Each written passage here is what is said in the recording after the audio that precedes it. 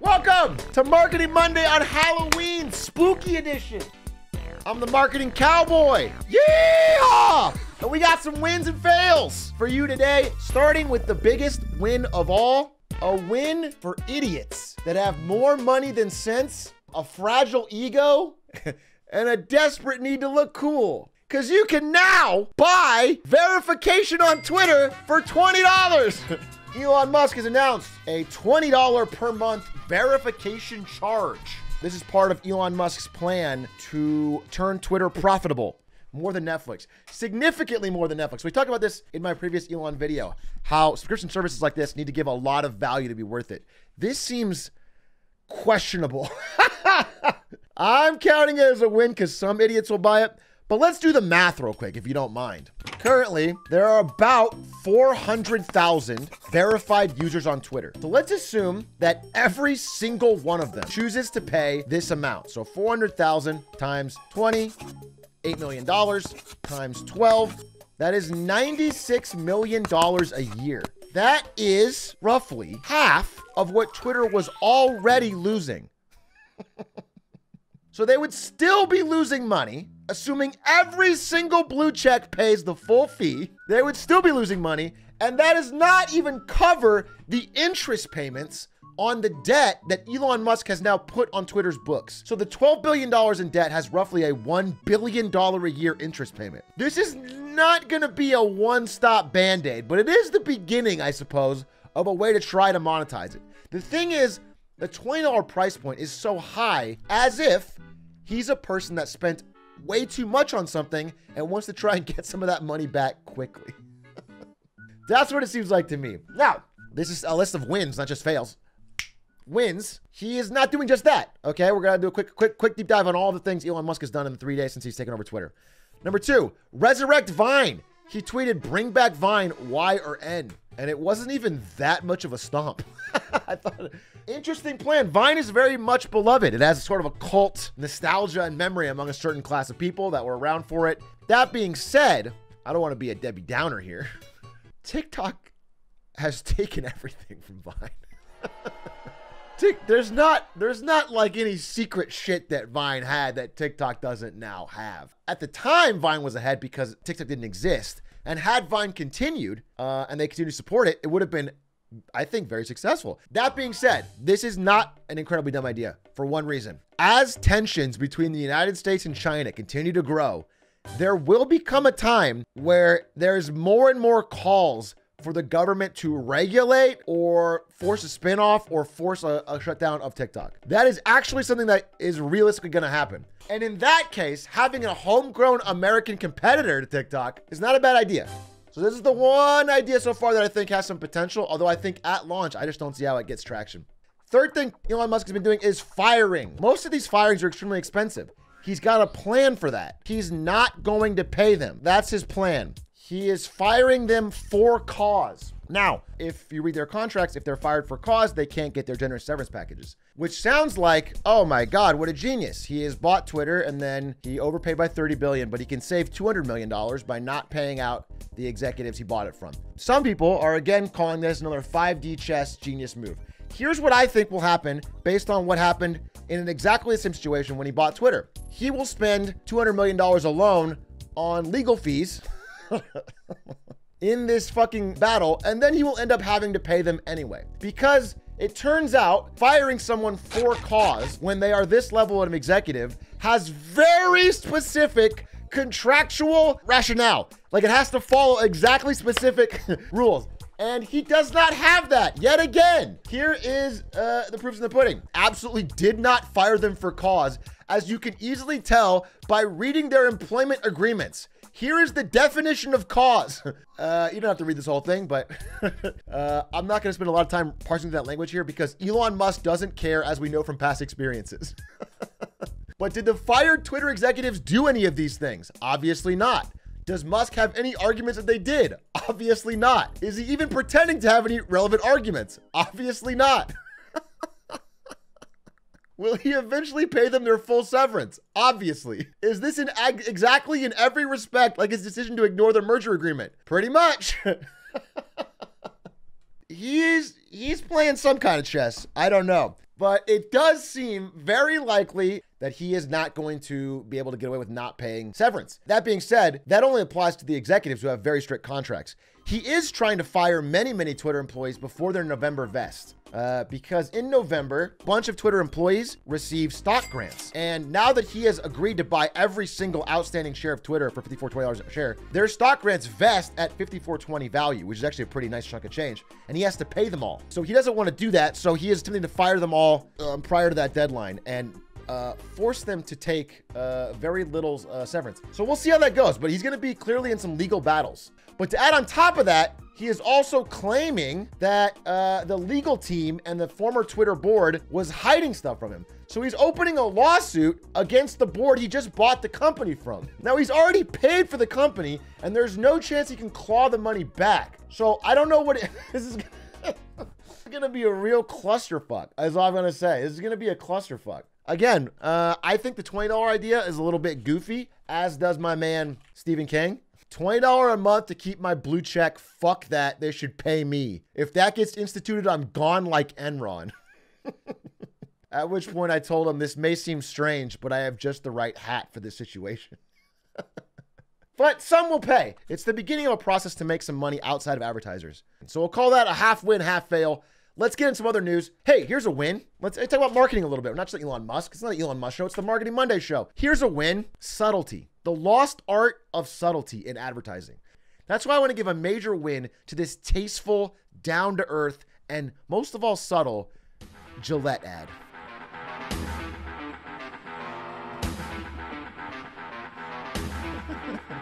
The Razor Laser, baby! A giant 3D floating razor projected into the center of a stadium with exfoliating strip after it has been floating around. The green fireworks go off. It's actually kind of badass, to be honest. I think memorable. I love there was a great tweet that was like marketing executive responding to this, to seeing the draft of this. I love it. I love the idea. Can we just make the product pop a little more? Because that's the feedback you always get whenever you work on an ad. So anyway, I'll give that a dub. But in a fail, unfortunately, guys, the fail is that you guys will have to do my ad watching for me. Because whether or not I choose to run ads on this stream, Amazon is going to get their due. Right now, experimental ads technology is being tested via Amazon Game Studio that will virtually insert ads in the game that are only visible to people watching the streamer. Look at this bad boy. Wait, is that it? You see that on the house? Look at this. So that is not like, okay, so I can't see that in my game, but on stream right now, you can see that. Look at that bad boy. Hey, dude. I don't know. Cool. I don't know. Cool.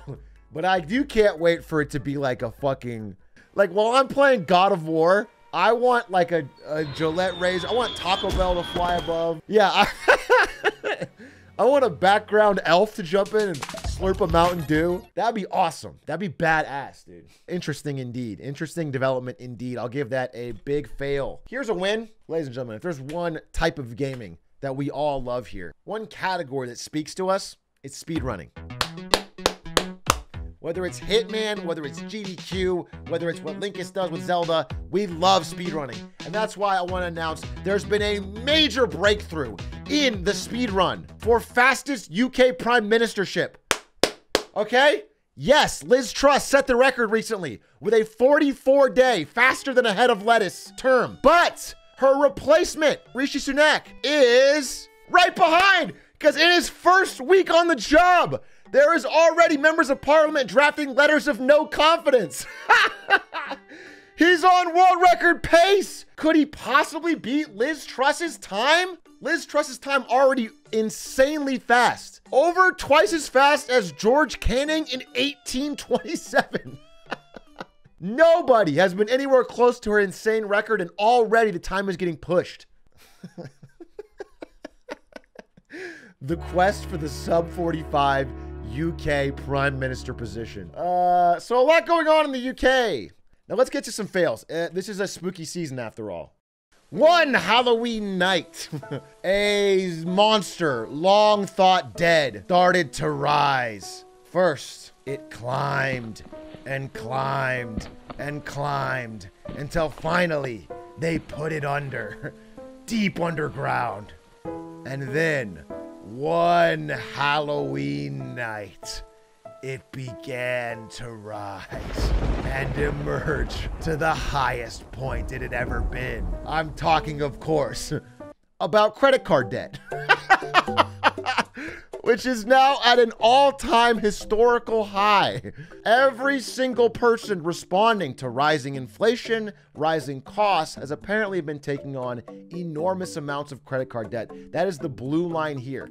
The red line, that's people's savings, which are now at historic lows. This is truly, I mean, I'm making a joke, this is truly one of the most horrifying graphs I've seen. Some point, something's got to break, okay? Because as savings get lower and credit card debt gets higher, the payments on the credit card debt become impossible. And also, like, car payments are higher than ever. House payments are slightly beginning to fall, but are generally really high. Eventually, Halloween or no, this is going to lead to disaster. On Marketing Monday, non-joke answer, I would say be very careful about credit card debt or any type of debt that you can avoid. Again, do what you got to do. Is it 90% of that from Elon? You think Elon bought Twitter on credit card? Total credit card debt is actually up at, I believe, $930 billion, all-time high.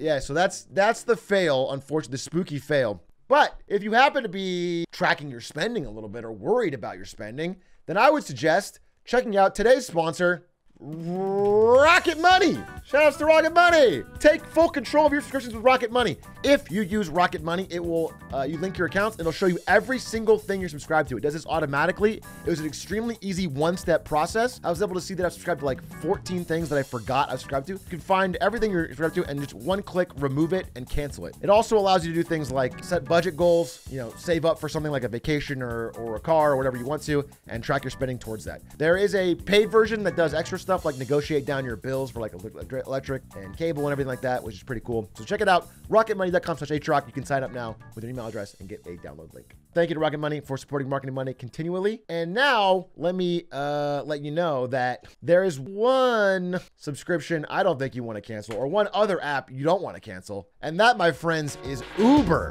Let's give a big W to Uber, who has found something that their users really wanted, okay? Because when I have the Uber app, usually I just do boring things like get cars when I'm at a bar and I'm drunk and I need to get home. Lame. You know what's cool? If they use the user base of the app to push notify you of ads for other companies. Yes! I love when Uber makes money by using my phone that I gave them access to give me push notifications to different companies' ads. Apparently, Uber is in a real cash crunch right now, and they are doing a lot of questionable things like selling push notification ad space to make more money in the short term as the economy is in a downturn. Look forward to more great things from Uber like this. Your actual marketing win, billboards, they're all pretty cool. I think they're impressive. But what was cool about this one was that it it combined 2 billboards at once for a cross map shot, which I thought was pretty sick. So I gave it a thumbs up. I thought it was pretty clever. Riot's always trying new things, and I like that they are consistently impressing me with like little fun things they do. There's been a bit of a spur in innovation in billboards because they've realized that if they make a really cool billboard and they just take a video of it, it'll do better on social media than if they made a purely social video. I'm not sure why particularly. It just does better. So really, this isn't even built for people to watch it in person. It's built to look cool. Pretty sick. Anyway, I give it a dub. We're going to end the regular section with a win with what I think is one of the greatest Grussels of all time. How do you make $122 million easily from tech companies like Google and Facebook?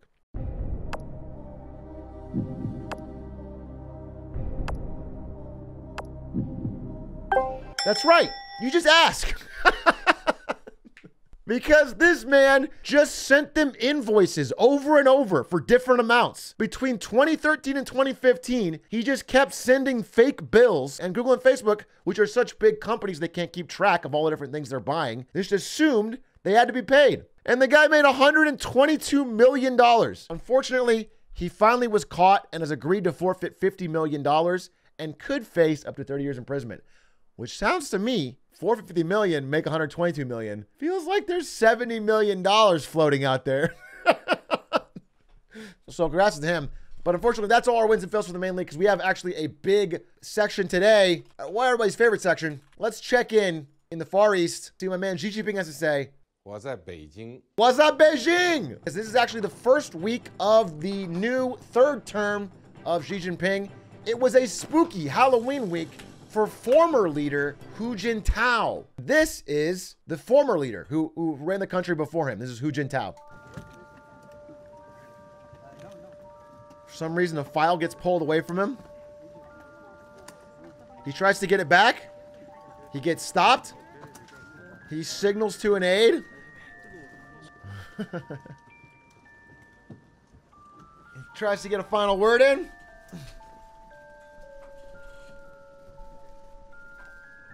And he's gone. Now, he has been reported as being unwell, and he is probably not in the best of health. But it was weird. It was a weird moment that's been covered by quite a bit of media because this is an extremely scripted event. And this is very public, and this was broadcasted. This is something that happened out of the ordinary. Again, there was some pushback from certain people in the Congress about him doing an unprecedented third term. I don't know exactly what happened, but the response from the market to this, what was already assured third term, has been dramatic. After that video was broadcast and the third term was 100% secure, every single Chinese stock in the United States had a massive, massive sell-off. Tencent has lost $650 billion in value since early last year, but it's been one of the worst routs in Chinese stock market history. Thankfully, though, China does not have to worry about no longer having a lot of foreign capital inflowing because a business consultant in China has recommended that if they just keep up zero COVID, within 10 years, everyone else will basically die. It's basically a TED Talk style video where he said that long COVID will decimate everyone over 10 years. And as long as they keep up zero COVID, they don't have to worry about anyone else. That's a win. I mean, that's a fail, but let me give you a win. Pretty cool moment in their space program. China has launched the third and final part of the space station that they're building in order to eventually build a lunar facility and long-term stuff. They first did a satellite, then they did a manned space mission, and now they finally have their own space station circling the planet. Chinese space program has been advancing rapidly. So yeah, we can get to some space wars eventually. But the real dub and the biggest dub and the one I want to talk about the most, you hate to see someone else live your dream. You know what I'm saying? And that's what happened to a bunch of citizens at Shanghai Disney who were forced to stay in the park because they couldn't procure a negative COVID test as the park shut. I am just jealous of these guys because what I found out is the people waiting for their freedom at Shanghai Disney can console themselves. Rides are continuing to operate for those trapped inside the happiest place on earth. They literally get to hang out in Shanghai Disney with no lines and infinite ride. Cutie Cinderella molding, dude. Absolute win, dude. The sudden nature of lockdowns have people fleeing shops, including a Shanghai branch of IKEA. Shoppers flee the attempt to lock down the store. Let's see this. That's crazy.